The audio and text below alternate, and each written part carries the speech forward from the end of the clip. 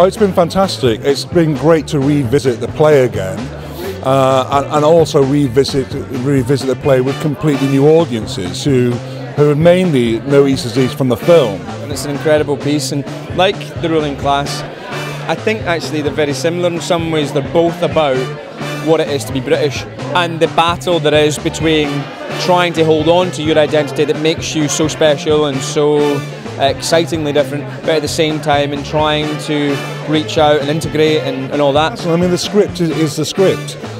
So many people have said to me, oh, you've obviously rewritten it because it feels much more political now.